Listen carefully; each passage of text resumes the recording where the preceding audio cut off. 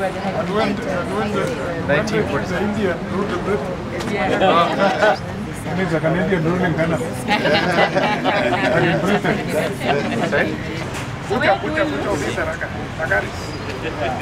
We've been working, Government of Canada, with Trademark Africa and your community, as you've heard today, with women leaders and entrepreneurs. And I'm so excited to hear about the impact that this has had in your community. Our priority is looking at sustainable, inclusive economic growth, not only for your community, but across the region and across the continent.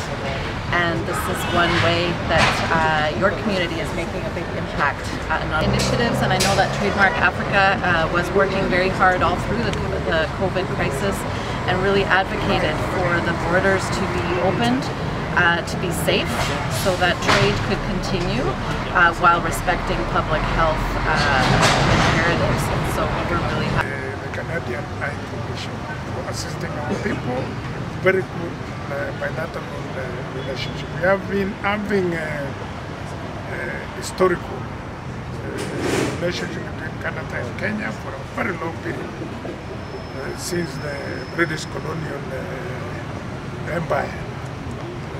And we have been assisting them ourselves socially and economically. Even the exchange of maybe students who are studying in Canada and Canadian projects within the Republic of Kenya. I'm appealing to the residents of Busia to take advantage of business around the border. It has huge prospects.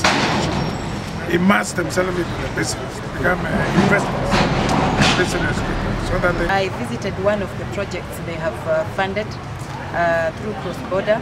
The youths who are learning computers donated by them, learning to do trade online without having physically maybe coming out of their comfort zones at home to look for markets. They were looking for markets through internet, Wi-Fi. They had been trained. I was so happy, and that is why I'm not going to stop holding their hand tight, because when everybody used to think that you must sit in a market to display your product, they have come up with another idea. So them holding women and youths, that's actually bringing up Africa strongly, because